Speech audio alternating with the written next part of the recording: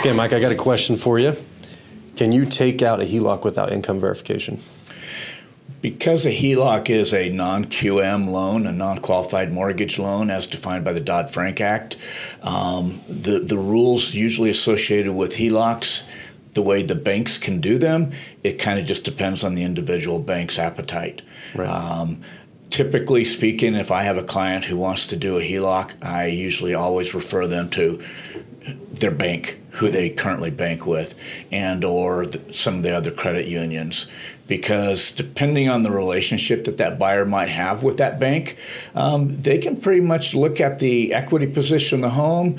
I've seen some banks do them without any proof of income because they have a long-standing relationship with that client. Right. So it really just kind of depends on the individual bank and perhaps what that relationship might be with that bank already, or how bad that bank may want that relationship when they know that they're with another bank. Correct. And so they might say, hey, we'll make you a deal here.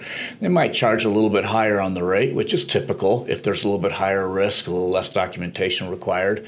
But it's just kind of hard to say who has the appetite for that right now. Mm-hmm. So I would never say that it doesn't exist. But that's kind of my short answer to that. It works for me. It's good information. Okay. Good to let people know.